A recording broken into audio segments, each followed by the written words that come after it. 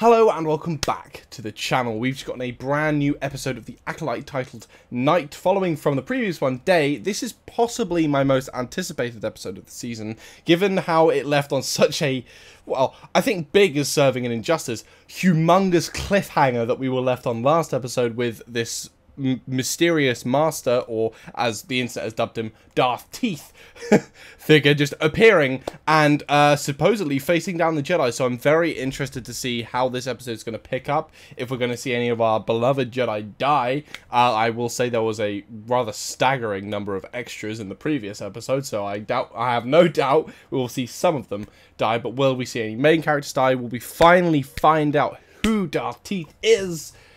My money is on Khmer. But we will see who gets unmasked, if they do get unmasked this episode. So, without further ado, I've waffled enough. Let's get into it. There better not be a single hair on Basil's head harmed. That's all I will say. If Basil dies, I'm done with the Acolyte. We don't want to know what. And how many of these Jedi are coming out, man? Because not all of them are. I'm pretty sure I just heard saber clashes. Ooh. Oh! They're taking on 4 at once? It's been ages since we've seen this kind of power demonstrated, man. Is that a Beskar helmet, then? This is some of the coolest dueling we've seen in a while. Just ruthless, taking on 4 Jedi at once. Just kebab them. Not Yord. Not Yord. Where's Sol, though? Sol is supposedly nowhere to be found, and same with Jackie. Duck! There he is! Oh. Please don't text Sol, man. The music as well is typing up. So, May now has a lightsaber, so I'm kind of curious as to what she's going to do. Oh! Jackie! It's honestly also good to know that Jedi actually are combat trained, like, because we don't really see them fight hand to hand a lot. Could this be the Jedi that she can kill without a weapon? I really don't want it to be Jackie, man. The dueling here is on point, man. Is the helmet, like, blocking? Sol is holding a solid fight here. Jesus. Given that guy took down 4 Jedi, like, single combat, go on. What? He's gone. Again, we've still not had enough expounded, or at least, in my opinion, satisfactorily, to explain what happened on Rendok and Arth.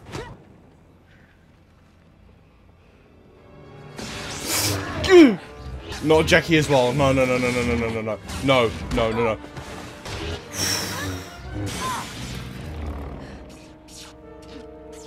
What's he doing that's disabling the lightsabers?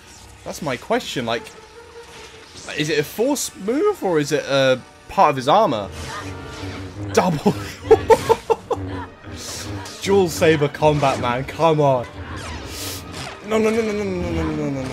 I speak a dance. Oh. We're not killing off Jackie as well. Thank God. That imagery as well. Good God, man. That's cool. Coward. You were going to betray me. Oh. The choreography here is absolutely stunning. Oh, I thought Sol and Jackie were safe. I don't know anymore. She's sensing her sister. Dyad in the Force. That's all I'm gonna say. Dyad in the Force. Oh, she's bringing them with them so that, okay. I mean, it's not a bad move, honestly. Like, the headbutts, man. Genuinely, I have not seen, like, some fight scenes that... Oh! Ooh!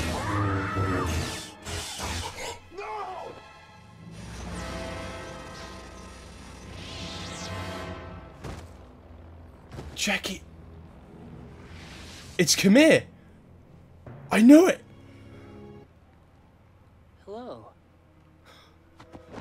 The deception as well. Might call me Sith. Ooh! That's confirmed.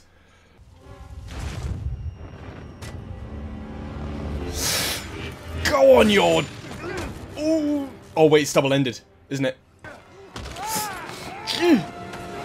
Oh!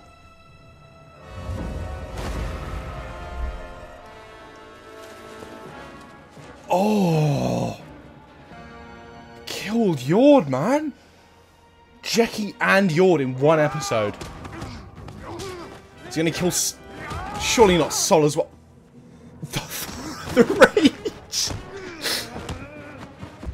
I reckon he might tap into the dark side here, you know. I wouldn't blame him.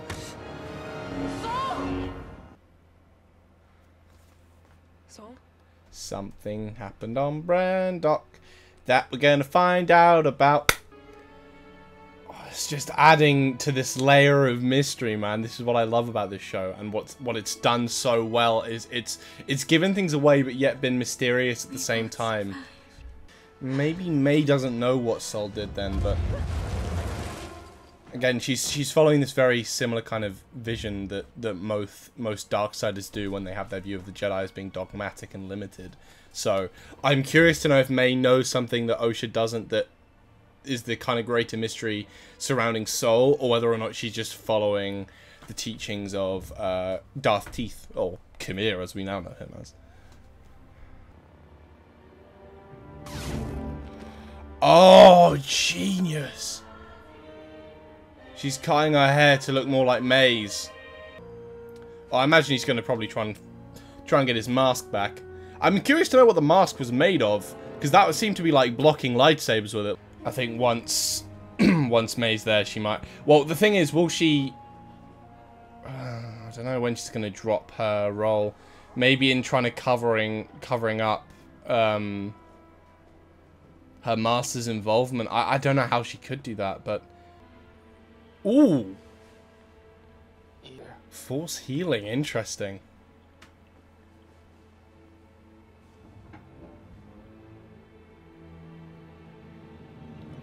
So even he doesn't know that that's Osha. So that was episode 5 of the Acolyte Night. I mean, that is possibly one of the best Star Wars TV show episodes I've watched. I absolutely loved it. I thought the choreography was a really, really, really strong part of this. I think all the fights were done so well. And, I mean, the shock of killing off main characters is something that never quite goes away, no matter what, if you're watching Game of Thrones, House of the Dragon. But Star Wars, it's not something you see very often. It's very much a rarity. So the fact that they went out of their way to kill two pretty big parts of the story up till this point is kind of mental. And also, Jackie being my favourite doesn't help, because she's now kaput. And same with Yord, so that is very unfortunate. However, I'm honestly just kind of partly in shock, because that was an amazing episode. I mean, I was surprised it was actually Khmer. I thought it would be a red herring, but no, it was him. And his fighting style as well was fantastic. The using his helmet, and I think he had some guards on his arm as well to like knock off the lightsaber hits. That was beyond cool. And especially the headbutting. Like, I really want to know if there's any properties to the helmet that do anything. To my understanding, I think it might have some kind of perception, as in it can block you sensing someone or reading their thoughts. As he kind of alluded to that when he was speaking, and then based on what...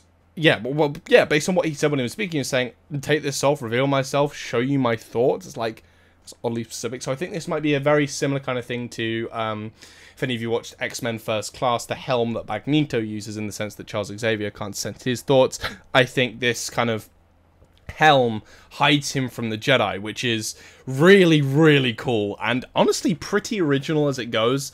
But yeah, a lot of the combat was really cool. His saber in particular, I think, it had a very similar thing, kind of like to Cal Kestis's, where it's unconventional, can split and fight with kind of two parts, which was awesome. But honestly, just the shock horror of killing off two main characters in an episode is... it's really good. It's really, really good. But in terms of anything else, I mean, there's this, again, it's alluding to this greater mystery surrounding what happened on Brendok. I don't think it's still been satisfactorily explained, and I do think we will get that explanation.